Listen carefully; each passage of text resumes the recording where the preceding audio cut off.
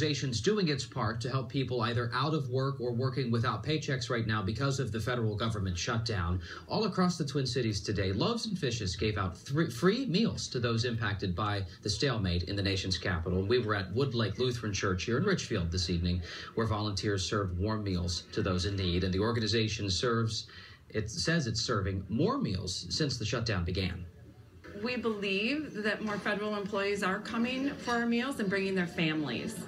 We're sharing that information through social media, making certain that if they're hungry, we're here for them. You can find a full list of all of the days and times to get a free meal right now online at kstp.com. Among the